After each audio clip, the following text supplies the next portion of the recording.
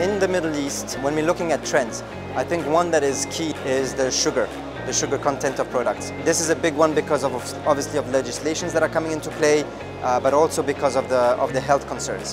And I think health is that overarching trend.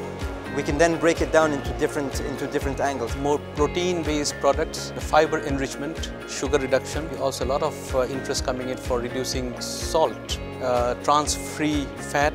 We are showing some innovations with regards to non-trans approach in the market, which is an upcoming trend, especially in the Saudi Arabia market, which is the biggest one, and they are the pioneers, so other players are following them in terms of regulations, and our solutions are keeping the same functionality but without trans fatty acid inclusion. Also, we are having some low saturated fatty acid solutions, which is good for the cardiovascular health. On the other hand, we see also that indulgence is increasing, moving back to more luxury fats, butter oil driven products, but also topping bases which give a better performance, less price driven, much more concept driven, and that gives us a lot of opportunities in this market. On one hand, we're seeing that the region is moving towards healthier taste preferences. Consumers are very conscientious of what's on labels. Social media disseminate information about food products. At the same time, this is a region which is very indulgent. Consumers have been spoiled for choice. And this is quite difficult to balance from both a marketing and a technical perspective. But it's a challenge that we are taking on at FSL. We have found ways to actually create delicious products which you would have as a dessert and actually make them extremely healthy with fiber and protein and minerals and vitamins.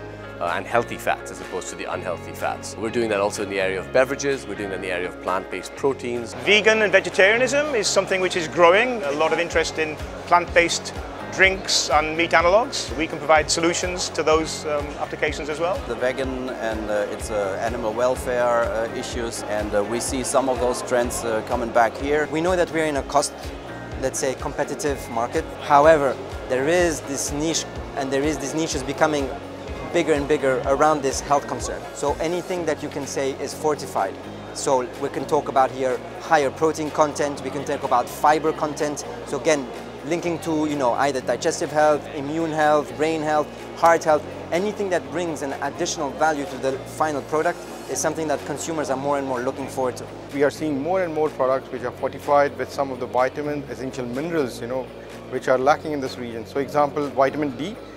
Our region is full of sun, but still we are seeing that people are having a deficiency of vitamin D.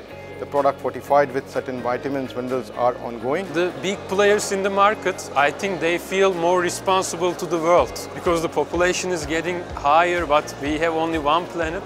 Therefore, they are keen on sustainability, and as AAK, we are one of the formers of RSPO, Roundtable Sustainable Palm Oil. The clean label continues to be strong.